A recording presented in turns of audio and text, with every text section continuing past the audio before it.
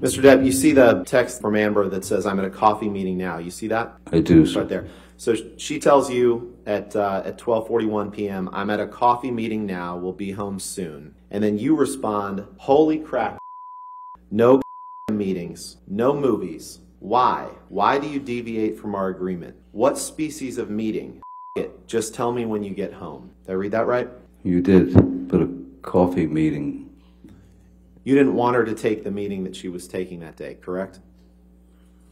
It seems as though we had an agreement, what seems like we had an agreement to do something together. I'm actually asking what species of meeting. So this is not necessarily angry text, it's just, why do you deviate from our agreement? It's not about her doing films. How do you think she got Aquaman, sir? You tell her no meetings, no movies, because you didn't want her acting. You wanted to control her career, correct? Objection, compound. That's hold patently on, untrue, Mr. and it's a Mr. great Depp, guess. sir. Ms. Heard had come to me, and she was seemed to be seriously concerned about how she was being portrayed in Hollywood. She was concerned that because she had done films where there was kind of arbitrary nudity and things of that nature, she had voiced to me that she did not want to be, she didn't want to be looked upon that way in the industry. She wanted to be able to escape the chains of being objectified by the Hollywood system, which is a difficult thing for any woman, certainly, unfortunately. But she asked me, how can I avoid being stereotyped as the beautiful blonde who gets her breasts out or goes naked and has to shtuck people in movies? And I gave her my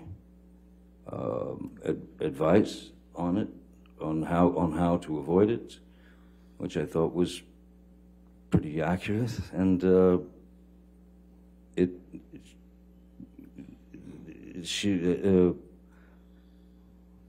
ambition was stronger than what she received from my advice. Is what it was.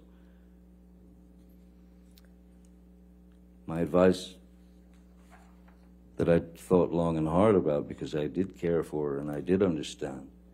I didn't want her to have to do that. And early on in my career, I was put in a position where, you know, I could have gone on, I could have been just a guy who was on a TV series for a couple of years, and then, you know, what was going to be left of me was would be on lunchboxes and thermoses and posters and teen idol things, and I've fought that tooth and nail because that's not who I was.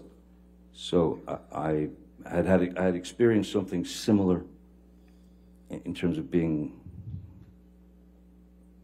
looked upon as something that you're not, and so I fought against it in the very beginning, and it worked out for me for a while there, and I was giving her basically the same advice